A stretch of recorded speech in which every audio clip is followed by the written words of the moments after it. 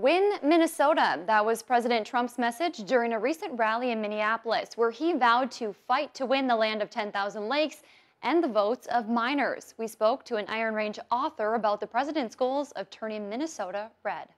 For the next 13 months, we are going to fight with all of our heart and soul, and we are going to win the great state of Minnesota. The last time around, in 2016, longtime Iron Range author Aaron Brown says President Trump came closer than expected in a traditionally blue state.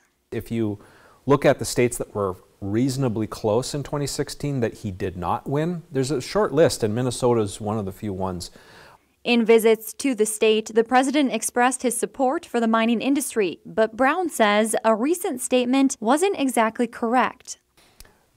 President Trump said he opened the Iron Range after President Obama had closed it.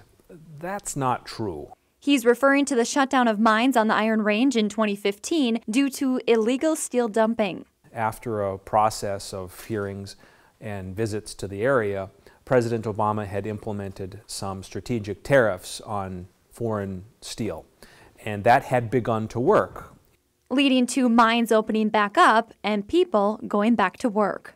What he could say that would have been more accurate is that during the time he's been in office, the fortunes of range mines have improved. That is true. That's due in part to when President Trump took office in 2017. He also imposed tariffs. I placed tariffs on foreign aluminum and foreign steel, and I'm also fighting back against years of chronic trade abuse from China, and the supply chain of China, which was unbreakable, is now breaking wide open.